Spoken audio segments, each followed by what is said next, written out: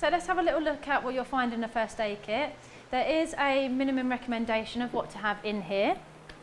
So you'll find a guidance leaflet, you'll find some plasters, you should have some gloves in there, which is very important for your hygiene. You should always wear gloves when doing any type of first aid, even if there's not any visual bodily fluid, you should have them on just in case.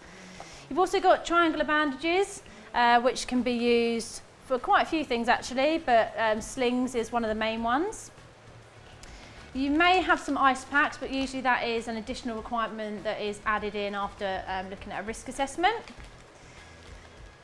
Also scissors might be an added requirement. And you have different shaped and size bandages, so medium, large, small. You also have some eye bandages in case anyone has an eye injury. And you may have some adhesive tape as well to help apply any dressings. Okay, so this is some of what you'll find in your first aid kit. If you do find yourself having to do any type of first aid, like I've said, hygiene is really important. So wearing your gloves, but also washing your hands beforehand and also afterwards.